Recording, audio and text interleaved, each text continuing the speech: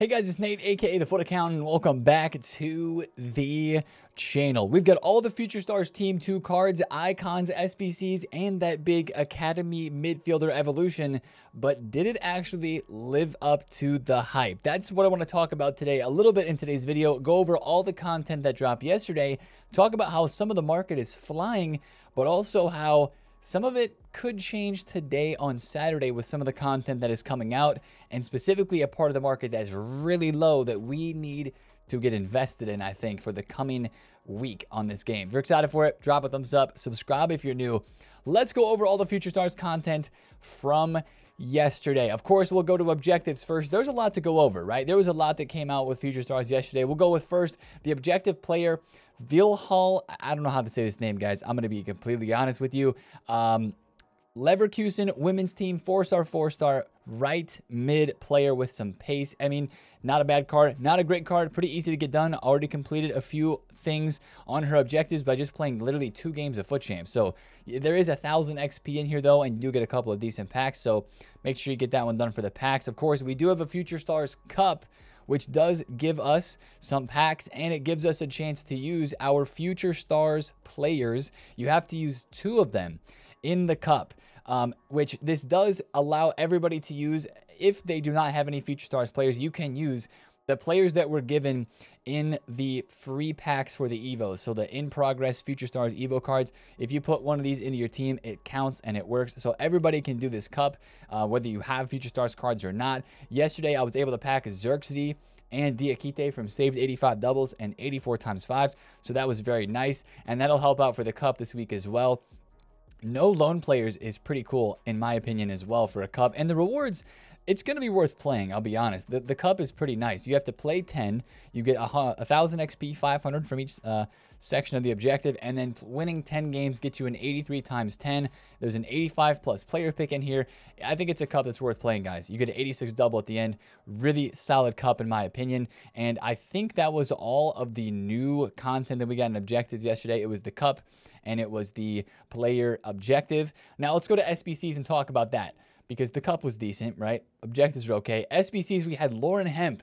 Definitely not as hype as last week's Claudia Pina, just because the price. Like, this is a very hyped card, don't get me wrong. A lot of people are doing this SBC straight away because of how hyped her Thunderstruck card and even her gold card was earlier on in the year.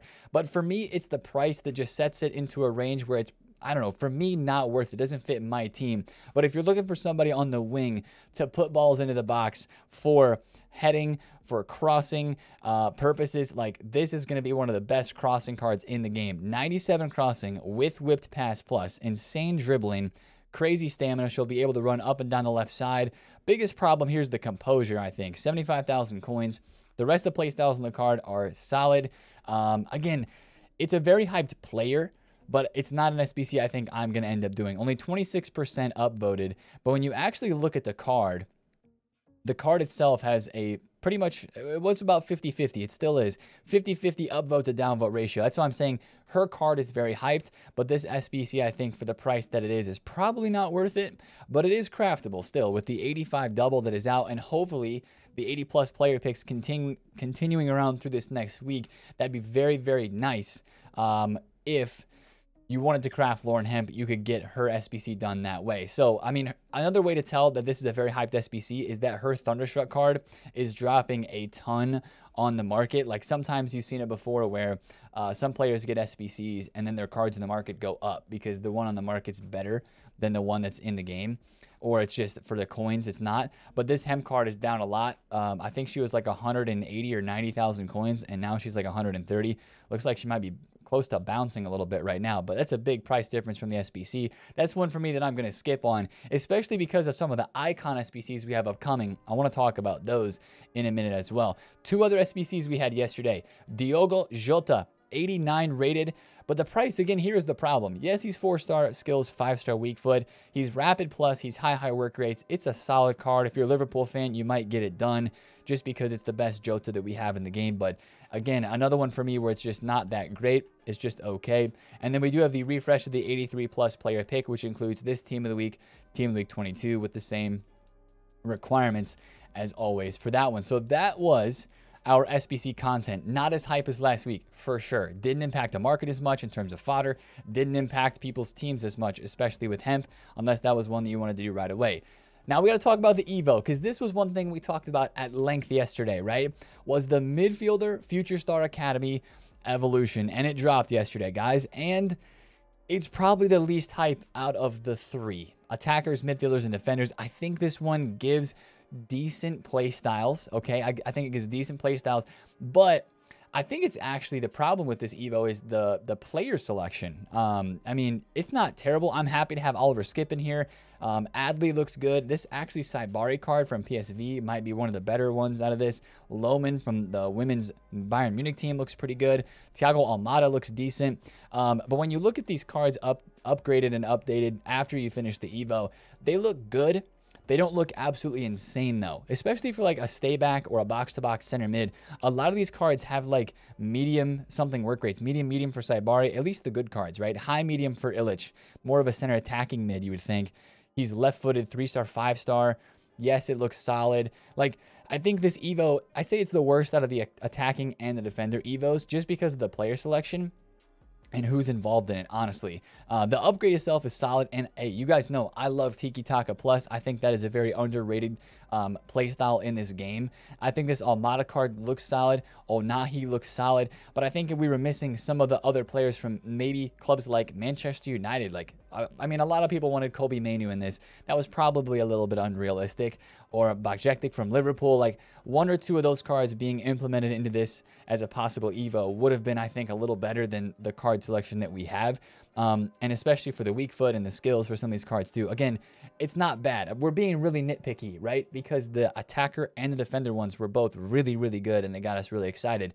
This one felt like it just fell short of the expectations a little bit. Now, personally, I think I might do Thiago Almada here, but I might actually put his card into the attacker Evo, because if you take a look at that version of his card, I think it looks better with the 5-star skills. And that's one thing I will mention as well. I think every single one of these midfielders fits into the attacker Evo. So if you saved any of your attacker evolution options for this, or if you left that open, I think all these cards do fit it. So that's something to consider if you wanted to do some of that. So now you can create some combinations, which is pretty cool. I don't believe any of them fit into the Defenders Evo, though, to say the least there. So, yeah, you do get a weak foot upgrade. You do get Intercept and Tiki Taka, and you do get a nice boost in stats, guys. But I think it's just a slight bit underwhelming compared to some of the other Evos that we have had. And actually, another way to tell that it's not that crazy is it's not making the market crash. Like, that was the thing that we saw with the other Evos, is that it really made the market get destroyed. And right now, like, middle tier to high tier midfielders, they're not being panic sold that much at all. This Grimaldo Winter Wildcards is like one card that I saw that is like just down a little bit. Like, he was 90K, or like 93 to 97,000 coins. And yeah, he's down to 83,000 coins now. But that's not much of a drop comparatively to what we saw for the other attacking and defender Evos earlier when they were released. So really, it's an okay Evo. Like, in all reality, that is a really cool Evo where you can take somebody, get them upgraded with 2 playstyle pluses, but it's just not living up to the hype that I think we all had for the evolution that we expected to come for this promo, for the last one at least. Now, there is another Evo that is leaked, and we'll get into that in a little bit. I do need to pull up that Evo here. Give me 1 second. But I do want to look at the promo cards that we had dropped today on this game, because we did have basically everybody that was released. There was a couple cards that were missing, and I do want to talk about that in today's video a bit as well. But the promo team, it actually, I think it lived up to our expectation, guys. With this promo team, with the icons and the stat boosts, once again, these cards got. The stat boosts here are insane. But also, these cards are, because of that, really expensive. And a lot of people are saying, Nate, the pack weight's down for this promo. And I completely understand where that sentiment is, because a lot of these cards are more expensive. But I would argue that the pack weight is still about the same. It's just EA kind of put more top tier cards in this team too. Think about it. When we look at team 1 of Future Stars, we had a couple of top tier cards, right? We had Doku, Boniface, James, Garnacho, Balde, and Rodman that were expensive and rare. And like the rest of the promo team was under 150K and pretty packable and really cheap. I think we just had more what you would call fodder cards in team 1 of Future Stars. And since the quality of the entire team is better, there's more of those rare types of cards in Team 2. That the pack weight is maybe a slight bit worse, but it's actually still pretty comparable based on the percentages. Remember yesterday in the YouTube video, we looked at that store pack and we said that super giant store pack, it was an 80% chance of packing a future star, mini release included. Right now we're at 70% chance. So yes, that is lower, but we're going to add 3 more future stars into that pool probably today, albeit probably lower rated ones, which might pull that percentage up. So maybe it's like 75 to 77% after the mini release is put in. So it is still a slight bit lower, potentially, than Team 1. But honestly, I'll take it because yesterday I was able to pack Xerxes and I was able to pack Diakite, which both look phenomenal for the price that they are on the market. Xerxes is 6'4" with a power heading and power shot trait. That card is mad fun. Tried him out for like 1 game. Can't wait to use him a bit more this weekend and further on. Really fun card to try for cheap. Diakite can play center back. Pacho looks really cracked for a center back card as well. So the fodder cards I think look better out of this team, even though they're maybe going to cost a little bit more, which maybe makes them slightly harder to pack. One card I absolutely love the price out of this team and just the upgrade is Elise. 5-star skill, 4-star weak foot boost on Elise. He's got Trivella and he's got Pinged Pass. 150,000 coins for this card. With the other playstyles, Finesse, Dead Ball, Long Ball Pass, Technical Flair, Acrobatic, and the stats that he has, 99 Agility, that is a really fun card to try. He's kind of like the Harvey Elliott or the Arda Güler from last week, where he is very packable and he's pretty cheap. Love that. And then, yeah, Rico Lewis, I think, is overpriced, but he will come back down. He's a bit more rare, as some of the other cards are. Hoyland is one that we're disappointed with. We're disappointed with the work rates on this card. I wish they would have made him high-medium. I mean, who wants to use a striker that has medium-high work rates, you know? Yeah, I mean, yeah, the card does look good, but medium high work rates does definitely put me off of using the card, and I think that's hurting his price as well. He was just under 400,000 coins. Looks like he's having a bit of a fluctuation up in price right now because, again, these cards, they are pretty rare, to be completely honest. They are pretty rare, guys. So they're moving a lot in price. I think less people opened packs today as well as compared to last week. People were maybe saving packs during Road to the Final, knowing that Future Stars was coming. I think some people opened those packs last week, and there's less of that this week. The stats on the card look fine. Like, he genuinely looks decent. Power shot and first touch for a 6'3" physical type striker. He should be pretty good in the box, but the medium high work rates are a little bit of a problem. You're going to have to definitely probably set him on stay forward so that he actually stays forward. But yeah, 400K, I think he's going to end up dropping off a good bit, as I think a lot of this team will drop off in price. I mean, we saw it last week with Future Stars team number 1. The player prices dropped off a lot from like Friday into Saturday into Sunday. Remember, Harvey Elliott went from like 120K to like 50 or 60K by the time we got to Sunday, and Arda Güler went from over 100 to 60 at minimum price. I think Elise is probably going to end up being 100K. Rico Lewis needs to be in the 200K range. Nico Williams needs to drop a lot. Hoyland's going to end up being 250, I think. He's going to dip down. And then, like, some of these cards, like, I don't know why Mukoko's 900K. Like, some of these cards are just really rare, which also makes me think that less people open packs. EA is not dropping the great lightning rounds. When I look at this card, I see a card that is actually worse than the Boniface from Team 1 of Future Stars. I know Technical Plus is cool and it's very meta, and it's honestly, this card's a lot different than Boniface anyway, just the way they play in game. But that's why I went out and picked up Boniface yesterday.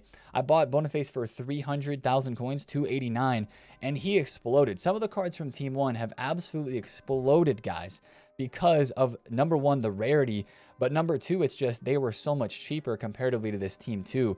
Doku's up a couple 100,000 coins. Garnacho is rising. Balde is up. Lukiba, Rodman, Elliott, Lauren James. I have 2 of her card. Like, all of these are starting to go up in price. Even some of the icons as well. I bought a Rooney at 1.15. Carlos is up now. Gerrard is up. So some of those prices are starting to rise because the Future Stars, the new ones, are a bit expensive. Really quickly, let's look at the icons from Team 2. Decent icons, more fodder ones though. Gattuso 170K, Nedved 150. Nedved for 150 looks like a really fun card if you're on a low budget. 4-star, 5-star, really solid card there for the budget. I don't know why Puyol is 400K. I think it's because of the name. This card to me should be like 250, just really cheap like the rest of the cards are, but maybe he's somehow cracked in game. And then, of course, they actually did it, guys. They gave us the plus 10 pace on David Beckham once again. Fair play to EA. And once again, there was some confusion with this yesterday. If you're trying to find this card on the game, you have to search the 65 rated version. It's very annoying that this has not been fixed. But to find David Beckham, you have to search his base version from the old game, then search him up on the market, and you'll see the card. He is extinct, though, at 1.9 million coins. A lot of cards were extinct, and then EA updated price ranges on the main cards and future stars just a little bit ago. That's why Cole Palmer's 6 mil. Zaire Emery was 5 million after extinct at 1.9. In reality, these cards are really rare, and I think they do need to drop, and they will drop. But at the moment, they're very rare to start off into the beginning of the weekend. So overall, the team is definitely better than Team 1. I would say that the icons as well are better than Team 1 for the fact that most of them are on the market, I guess, except Zico and Beckham. But there's more middle tier ones. Like Rivaldo got the weak foot boost. This Kelly Smith looks pretty solid. But I'm actually a little more hopeful for the icon SBCs going forward, which I want to talk about. Now, to talk about the market a little bit, we already mentioned a little bit of the prices, like on the Team 1 of Future Stars going up, and you know that happened for sure because these cards are really cheap compared to the new ones. Now for the rest of the game, prices are doing well.